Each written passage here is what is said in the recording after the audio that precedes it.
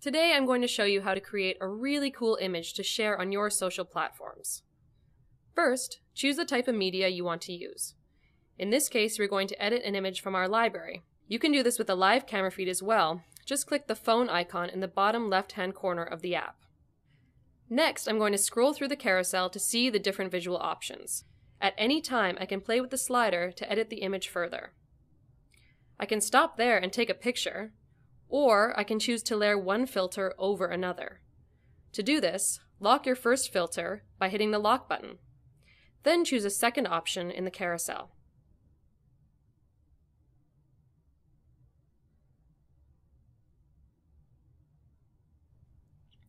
When you're happy with your generate, capture the image using the camera button, and either share, save, or cancel.